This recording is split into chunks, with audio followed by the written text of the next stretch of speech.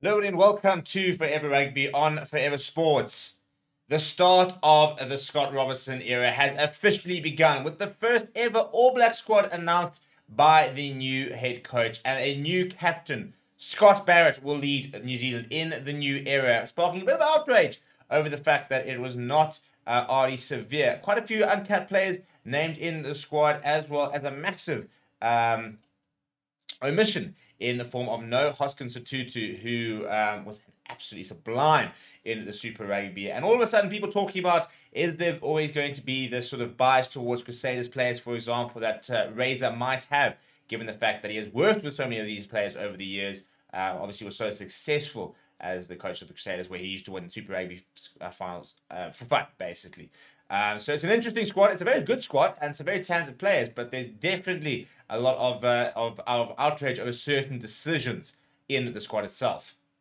Before we look at the squad, please do smash a like on the video. Please do subscribe to the channel as well. Right, so let's start with the big one. Scott Barrett as captain. A very, very interesting decision, and as I wouldn't say expected, but not a particularly popular decision amongst the fans. And it's an interesting one. Look, he's 30 years old. So from an age point of view, he will comfortably make the next World Cup. There is also definitely a new generation of locks coming through now. Sam Whitelock having officially retired over the weekend. Brodie Retallick, for example, moving out. So it is a bit of a new generation. Scott Barrett very much leading that thing. But the big question is, why not Ardie Savea? 81 caps, is the vice captain, so clearly viewed as a leader. And what does he have to do to get the captaincy? Now, some people have gone as far as to say it's a bit of tribalism in that Ardie Savea playing for the Hurricanes, for example, whereas Scott Barrett being from the Crusaders, which is why Scott Robertson's gone with him. There's definitely a point. It's definitely played a role. I think there's no doubt about that. And I don't want to say it's not only normal, but it is pretty normal, to be honest, for coaches to back players they know. He's new in the All Black environment, for example. He's a new coach. He needs to try and get the best out of his players, and he's going to go and do that and try and win the loyalty of his players and get the players on his side by going to players that he trusts and that will back him, for example. And Scott Barrett is one of those players. He's played under Scott Robertson for a number of years.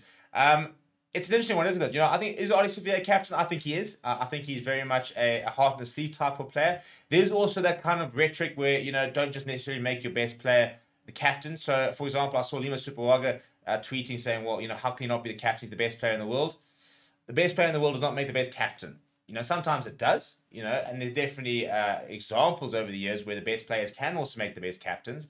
But sometimes, you want your best player to not have to worry about the captaincy and just go out and be the best player in the world. So there could be a certain amount of that. One thing I will say about Scott Barrett is that he likes to toe the line. So he makes sense as an All Blacks captain. He's somebody who's often right on the edge, has had red cards before, has had yellow cards before. He has a bit of a shit house, to be perfectly honest. Has had those moments where he was shushing people on the ground and stuff like that. So he's got that side to him, which a lot of New Zealand captains sometimes have had. I mean, Richard McCaw obviously toed the line.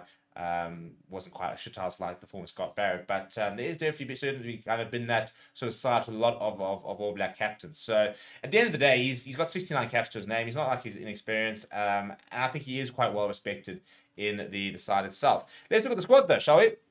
Now, in the hookers department, there is a new name, no Dan Coles. And so George Bell, the uncapped George Bell from the Crusaders, gets a call-up alongside Currie Taylor and Asafu Moore, who's sort of back in the mix there. No Dan Coles, I think, is going to be a big miss, to be perfectly honest. And I think it's very interesting to see the sort of the makeup of the New Zealand pattern moving forward. No Samasoni Takawawa as well. I'm pretty sure, I think he's injured, if I'm not mistaken. So we'll wait to go see exactly what eventually happens over there. If we look at the props, Ethan de Groot, Tilla Lomax, Fletcher Newell, all sort of back there, as the offer to Tuanga Farsi and Tamati Williams. Not too many surprises. There is the uncapped Basile Tosi from the Hurricanes. So he's the new name there. Not too many surprises there. Much the same in the locks, to be honest. Scott Barrett, Tupou Vai, Patrick Tupolotu. Scott Barrett, the most experienced there by quite a long way, but none of those players particularly new to international rugby. Loose forwards, Ethan Blackadder, could this now be the opportunity for him to really start to take a claim? Same as Sam Penny-Finau, who's only got one cap to his name. Luke Jacobson, Dalton Papali'i, and then Ardie Savea is joined by the uncapped Wallace Atiti, the Chiefs 21-year-old, who is exciting young player. And if you look at that loose trio, very interested to see who Scott Robertson really does back. A lot of people have been waiting to see sort of Ethan Blackadder at his best in an all black shirt. If you go to the backs, an injury to Cam Roigard is what has ruled him out. As a result, Cortez Batima gets an opportunity. TJ Perinara is in the mix, as is Finlay Christie. So lots of experience. TJ Perinara, 80 caps. It is the new era without Aaron Smith. So Perinara back in the mix, and I think about time. We all know the quality he brings. Finlay Christie, who is not young, by the way.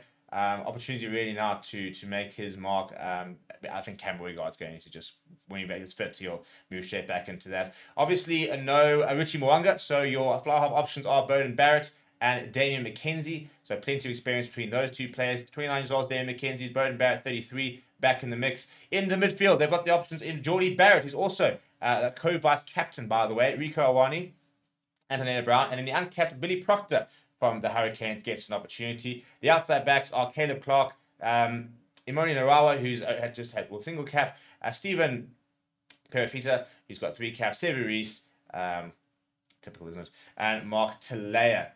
So the players due to injury, as I mentioned, Samasoni Takawa, Cam Roigard, no Will Jordan, and no Sam Kane. So interesting that, for example, that Sam Kane is even on the list there. So it is interesting to see that, for example, the likes of the 2 Barretts in the leadership role, but not Bowden, which is an interesting one. Because I always felt like Bowden Barrett is somebody who, for me, would be a decent captain. But so there's also some key players missing.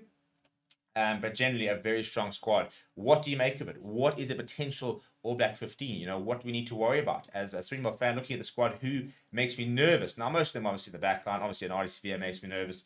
If I see Ethan Blackadder playing at his best, I think that makes me a bit nervous.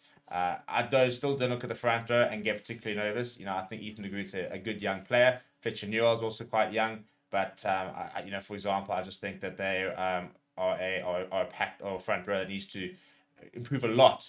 But plenty of players in and around that back line. You know, the likes of Mark Talea, you all know how talented he is. No Will Jordan will be a big miss. I think no Cam Roigard as well will be a big miss.